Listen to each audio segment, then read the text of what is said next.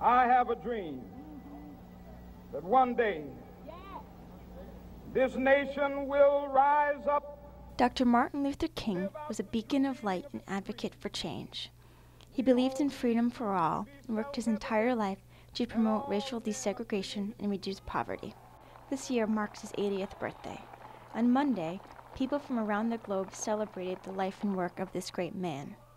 Perkins School for the Blind in Watertown was no exception. It was a day filled with song, hope, and remembrance as the students and staff came together to honor and reflect Dr. King's legacy. The day began with the chamber choir singing Standing in the Need of Prayer.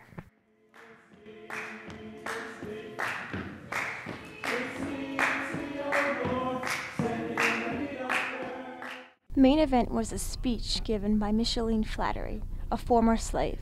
President Stephen Rothstein introduced her and opened up audiences' minds as he spoke about slavery's prevalence in the world today. Former slave Micheline Slattery then shared her remarkable story of pain, hope, and defiance. For 12 years, I was abused in every imaginable way. Physically, sexually, emotionally, and psychologically, you name it. For 12 years, I believed that God was trying to punish me for one reason or another. I am here to share the story of those 12 years of enslavement with you. At age 5, she was orphaned by her aunt and uncle and forced to become a child slave. By the time I was 5, I had already lost both of my parents. The natural step to do was to move in with my aunt and uncle in the village of Jacmel. Instead of them caring for me, they made me what we call in Haiti, their esclave, meaning a child slave belonging to a family. In that moment, I had lost my childhood forever.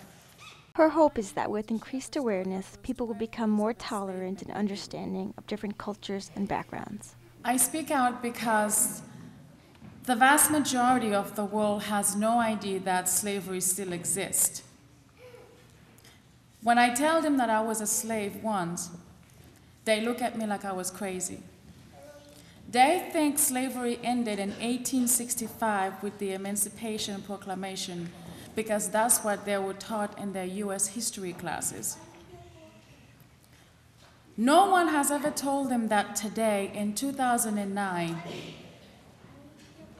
in every continent but Antarctica, that an estimated 27 million men, women, and children are still living without the most basic human right, freedom. I was able to speak to some of the students about this great event. What I really feel about Martin Luther King, about the Martin Luther King Day Assembly, is that very moving, and I really liked it how when our guest speaker came up and talked about what it was like being a slave.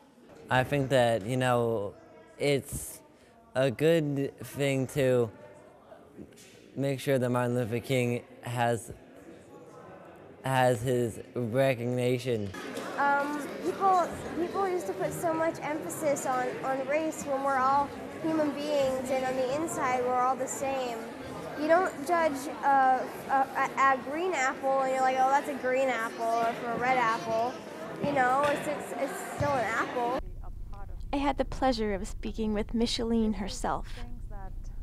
I knew that all men were equal. I knew that, that one day that there wouldn't be any difference, but to actually live today to see Martin Luther King dream actually will come to pass, and to be alive to actually see an African American is going to be the first president of the United States. It's just, I don't even know what to say or how to express it. It's great to know that when I have kids, I can actually tell my child or my children that you can be anything you want to be.